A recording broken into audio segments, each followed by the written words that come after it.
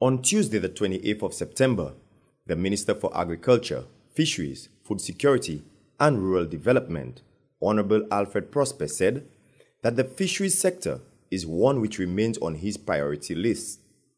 Honorable Alfred, a former Chief Forestry Officer, said fisheries plays an essential role in providing food and livelihood for thousands.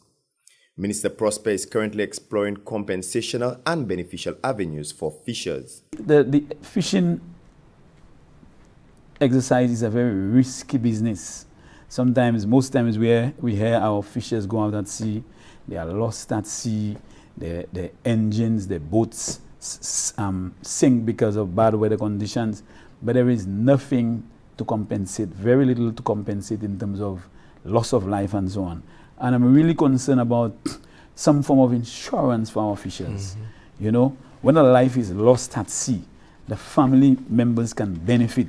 When a fisherman decides that at age 65 or 60, I cannot afford to continue going to sea, there should be some form of health insurance coverage for them, just like the NIC will do to the regular workers.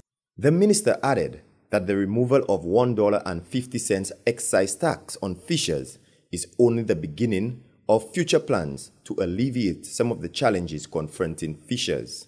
Insurance coverage is one of the things, one of the areas that I'm giving high priority in terms of how we assist our fishermen.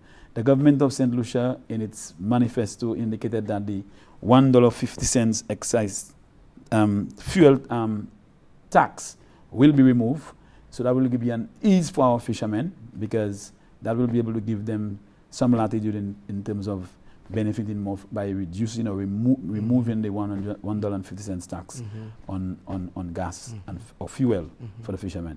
But it's really a very, very, very important sector, but it's also a sector with lots of challenges, and it's one of the sectors that I will be giving a lot of attention in terms of attempting to address most, if not all, of the challenges that they currently face. Reporting from the Department of Agriculture, Fisheries, Food Security and Rural Development, I am Miguel Morissette.